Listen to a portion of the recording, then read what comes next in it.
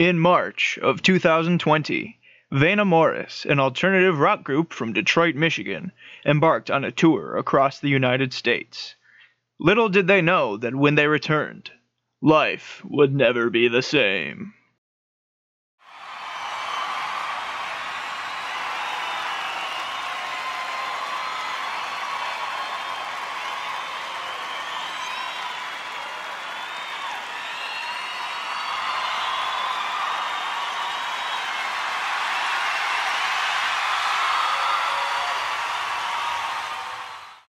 I'm Joe. I play guitar and sing. I'm Tommy, and I play guitar. I'm Brendan, and I play bass and sing sometimes. I'm Ross, and I play guitar. I'm Gavin, and I play the drums. I say alternative rock because it's an alternative answer to rock and roll. And we don't really fall perfectly into a genre. I guess people say pop punk or emo, but I don't think we really are. I guess we're emotionally driven rock and roll. What does an average tour look like for you guys? It looks like the inside of our van, Vanessa, dude. That's what you see most of the time. Yeah, a lot of driving and trying not to spend money. Playing shows is like 10% of the experience. The rest of it is being a glorified homeless person. That's essentially what you're doing. There's a picture of the four of them all sleeping in the back. That's a really good representation of what the whole tour looks like.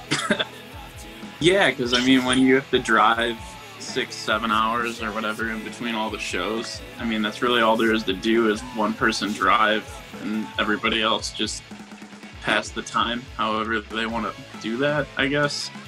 And just like trying to be disciplined enough to not go blowing all your money so that you can afford to be out that long, because I mean, we're not really getting paid. We get paid enough for gas to get place to place, so like it's hard to hold that in when you're going all over the place and you want to go do stuff. But yeah, like we were like camping one night, and we were longboarding around, playing catch, all that. Like, it's just stuff like that to keep us busy, and not wanting to go to the bar as soon as you get to the city, Yeah. Sure.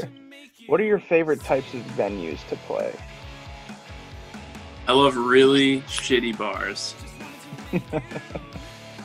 We played at this place in Wichita called Kirby's, and it was maybe 20 feet by 20 feet. Maybe. Yeah. Maybe, including the behind the bar area. When we walked in, we were like, "Oh man, how is this ever gonna work?" But it actually went really well, and it was just a really, really good time. And the people that were there loved it. I mean, there wasn't a ton of people there, but it was so small, it felt packed.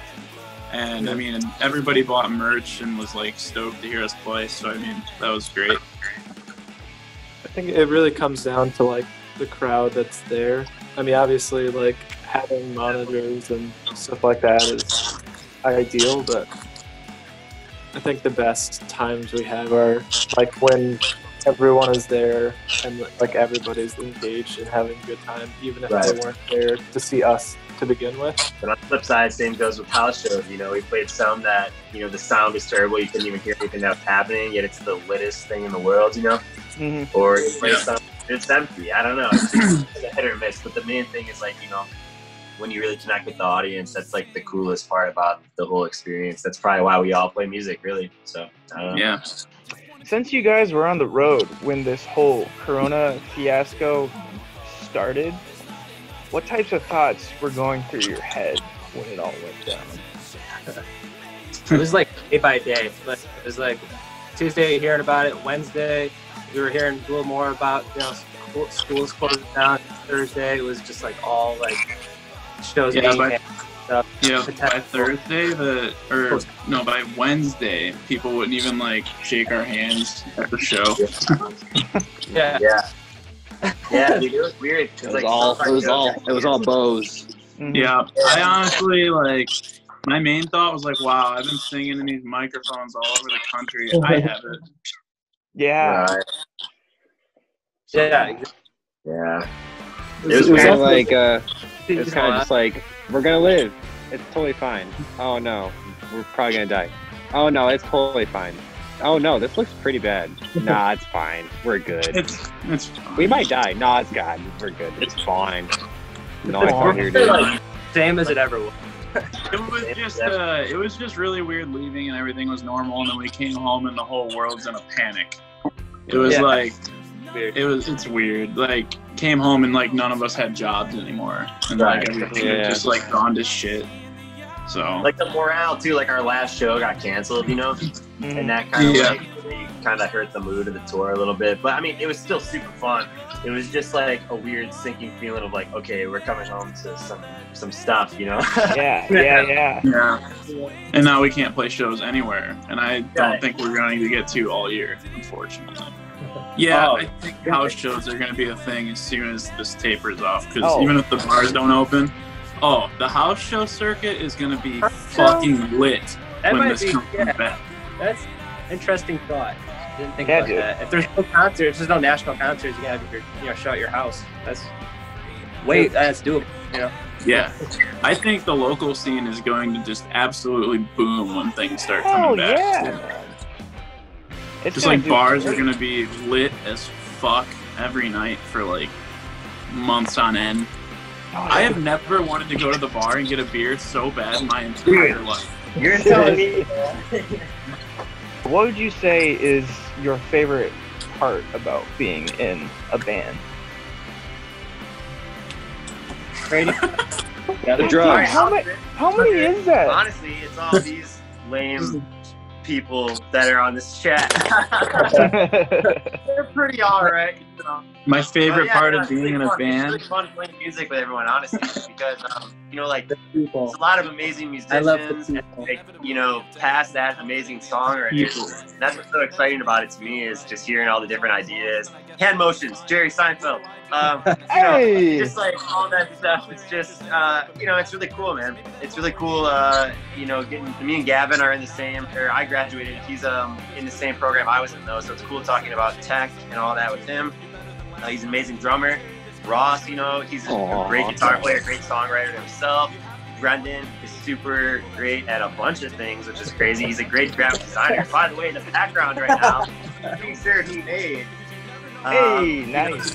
And Joe, I mean, he's the mastermind behind all of it, which kind of whips us into place. You know, he writes all the songs. He's just such a creative guy. It's really cool seeing these energies get together. And although our personal lives might disagree at times and stuff, you know, we all are able to sit down and make some cool music, and that's what's really important. You know, so. Hell yeah. Yeah. Girls that are in their mid-20s, as we are, they go, "Oh, you're in a band? Dude, You honestly, mean you have no future?" The people who talk to me after a show are mostly like, you know, dudes who are like, "Oh man, that was cool. Like, I liked your solos. What are your pedals?" And they ask me about my like pedal work. You know what I'm saying? And then like, when you bend over to point at a pedal, they breathe down the back of your neck. Yeah. Yep. Exactly. Yep. Do you guys have any closing remarks you'd like to add? Support music and support each other. Nothing can ever happen unless you are lifting one another up and actually where everybody wants to accomplish something. Our scene tends to have lots of negativity and wanting to drag people down that are showing some success.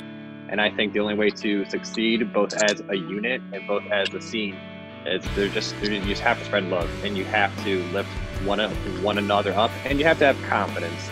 I just wanted to reiterate that. Amen, brother. Amen. Gas your homies up, it's free.